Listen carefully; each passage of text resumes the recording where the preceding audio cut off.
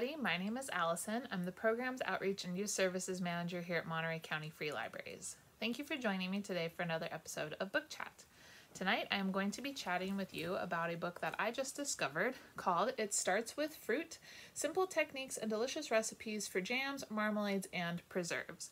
And what is particularly cool about this book for me is that it is produced by Happy Girl Kitchen, which is a local business in Pacific Grove where I go often for lunch. So it was really cool to see this book in our collection. I've seen it a couple of times in the store that's attached to the cafe. If you haven't checked out Happy Girl Kitchen and you live in the Monterey area, I would recommend checking it out. It's a really great little restaurant with a ton of homemade stuff, and they have a little store attached.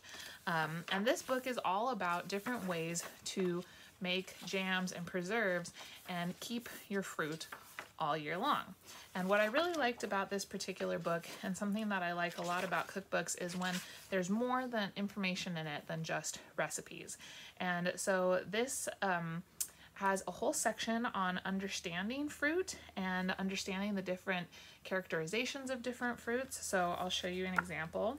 They have whole sections on different types of fruits: apples, apricots, you know, all sorts of different fruits. And it shows you, it tells you different types of things you could use it for. So for apples, it's saying you could use it for syrup, juices, vinegars, butters, sauce, pie filling, eat them dried.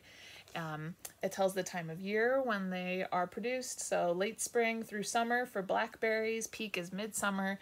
So there's a lot more information in here than simply recipes. It's about really understanding the materials that you're working with, which I think is a really cool approach to food. Then the book is divided up into different sections. So there's jams, marmalades, different drinks that you can do. One of the cool things that Happy Girl has are different types of shrubs, which I had never heard of before going there. It's different syrups you can add to drinks. I also was not a very big fan of marmalade until I started eating some of their marmalades. And the book also has really great pictures of the different fruits that they're using. So very colorful, vibrant photos inside. And then there's also stuff about how to do pie fillings, butters, and sauces. And then what I really like is they have a section at the end called Misfits.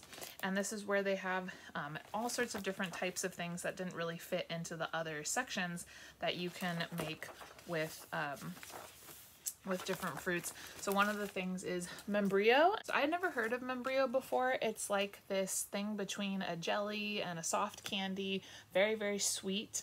And it's very good with some cheese. That's what I like to eat it with, something salty. But also in this section of Misfits is red pepper jam and tomato jam, so stuff that doesn't fit in to the other sections. Indian lemon pickles, tomato chutney, and as with most cookbooks, there is an equipment list of the different types of things that you'll need to do some of the things in this book. And they talk a lot about preserving fruits, so there's a lot of information about jarring and canning and the different processes for that. So it's a very different way of looking at food and what you eat, because this book is about preservation of food and getting the fruit at its peak season and then using it during the winter months, which is why I wanted to talk about it now, because I thought it would be a great book as we're heading out of August and into September for folks to check out who are interested in making their own jams, marmalades, and preserves. So again, that's It Starts With Fruit, and if you haven't visited the Happy Girl Kitchen, I would encourage you to do so and check out this book from our collection. Thank you so much for joining me this evening, and I will see you next time. Bye-bye, everyone.